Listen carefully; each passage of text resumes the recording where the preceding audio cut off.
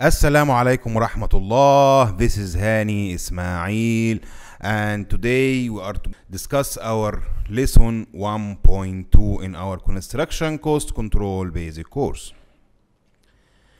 In the previous lesson, we discussed what is the cost control in construction projects. In this lesson, we'll discuss why we need construction control. The simple answer to this question: we need cost control to control the project and maintain the project profit. And also we need to know the project profit and the cost performance before the project is completed.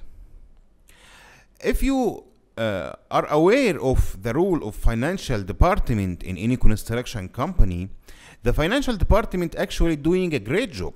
You can ask them, they can give you accurate information about the project actual cost, but unfortunately this happens at the end of the project, or even in the best case scenario at the end of an activity. In other words, you can ask the financial department in your company about the actual cost of the concrete work, but they can only answer you when the concrete work completed and finished in your project. But the cost control doing something more interesting. It gives you accurate information during the execution stage. It gives you accurate information in early stages in the project. It can also detect where is the problem, if any, and it can give you a wide kind of reports. So let's go and see what we have in cost control. Cost control can prevent the project to exceed the budgeted planned cost, and you'll see in few minutes how or an example of this prevention action. And please take this lesson also as a conclusion why you need to study the cost control. If you are involved in the planning or you want to be involved in the planning, knowing the cost control concepts will add to your knowledge much more, and it will give you a very powerful tools and techniques to add value to your company. And when you add value to your company, of course your value will be much more for your company. So the cost control mainly prevention action. It prevents the project to exceed the budgeted cost, but also it can find where is the errors. So the cost control can tell the project cash out errors and where to find them. So performing cost control process can save any additional costs caused by wastage, unproductive resources, or any other kind of unwanted activities. So we can prevent the additional costs by performing cost control concept. Cost control also can give real feedback about pricing for each item and activity in the project. So whenever you completed a project, you can get this data and give it to your tender department. So you can give them feedback about the actual cost of any activity. Also, the cost control can correct the actions. So let's say the main purpose of cost control is to prevent the project from exceeding the budget. But you need to execute some work, then you monitor, evaluate the progress. And if you find that the cost performance is not doing well, you need to correct this action. So the cost control will prevent, give information, and then you can take correction action. Also, one thing the cost control can do for a construction project, it can tell the estimated money or the estimated funds required to fund the project. Any traditional construction project, you will execute the works and you will submit your payment certificate. You get paid 1 month later, and then you, in this period, you are executing new works.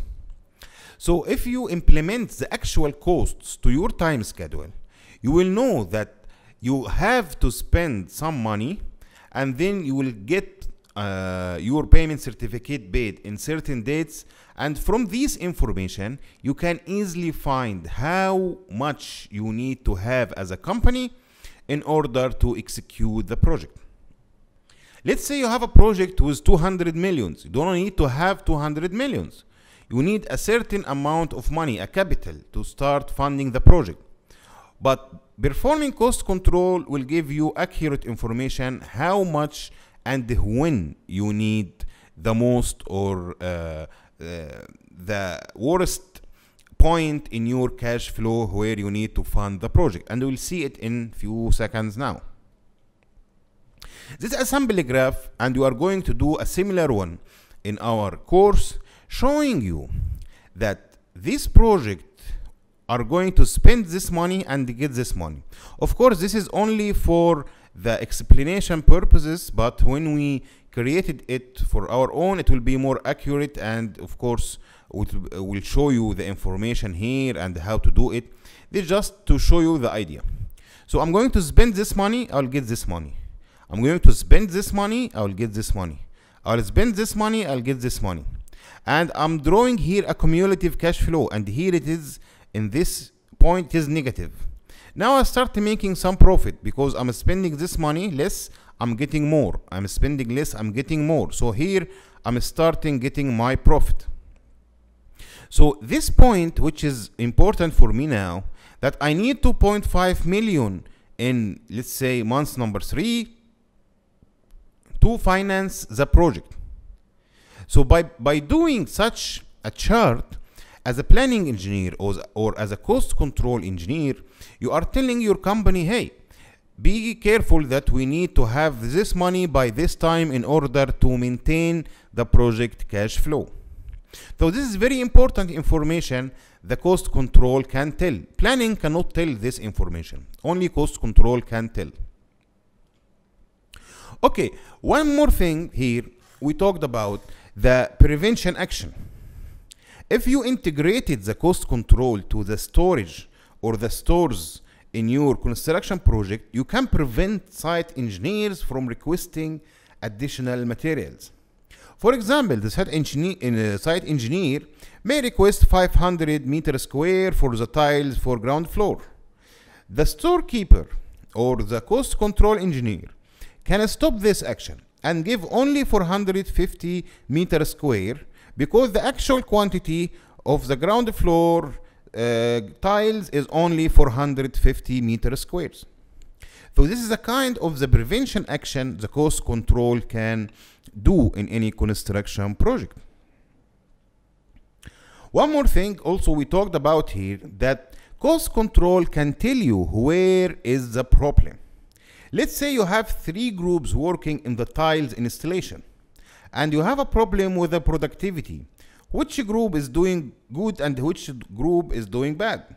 You can find it by the cost control reports, and as we show here, that the group number 2 has the worst productivity rate, group number 3 has the best productivity rate, and this can be obtained easily from the reports of the cost control.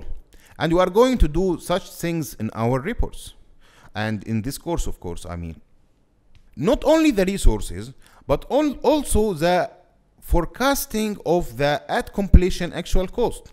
Let's say you completed 25% from an activity, and the actual cost for this 25% is this number. So you can easily forecast the at completion cost using this simple formula. Also, the cost control, when you are monitoring the exact productivity rates, you can revise your baseline to accurately estimate the required man hours. So the cost control, in my opinion, it is fully integrated with the planning. The good planner should know the cost control. And in my opinion, the best person to perform cost control is the planning engineer.